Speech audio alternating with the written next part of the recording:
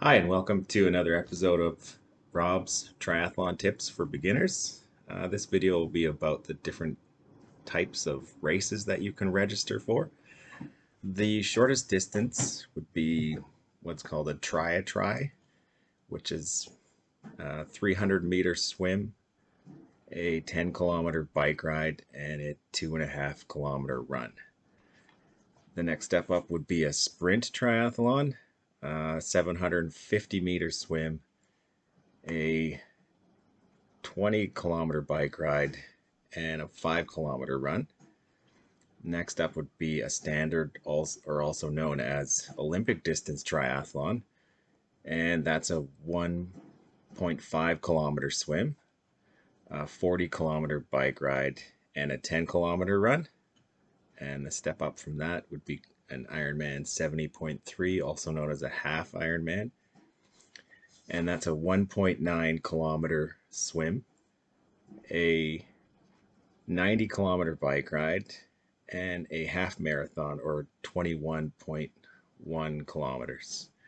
And finally, we have a full Ironman, which is a 3.8 kilometer swim, a 180 kilometer bike ride, and a full marathon, or 42.2 kilometers run at the end of that.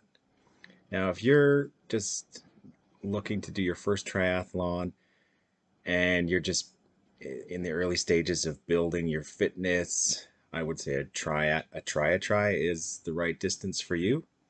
Typically, a tri will involve a pool swim and then an outdoor bike and run. I think that's the kind of event that I would look for and recommend to people to do their first triathlon.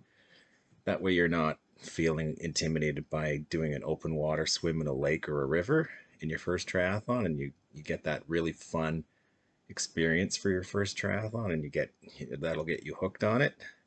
If you're somebody that's in good shape in the first place, I would recommend that you do a sprint triathlon first. Uh, Most sprint triathlons will involve an open water swim, and so that would be 750 meters in a lake or a river, or potentially the ocean if you live near the ocean. And you're going to want to do some training at least in open water before your race.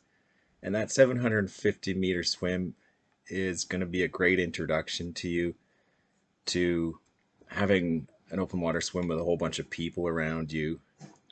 It's a good distance to expose you to the stresses that can happen in groups of people. You may find yourself sort of breathing too heavily and your heart start racing, and and need to take a break. And I'll make a video on open water swimming with a bunch of tips a little later on.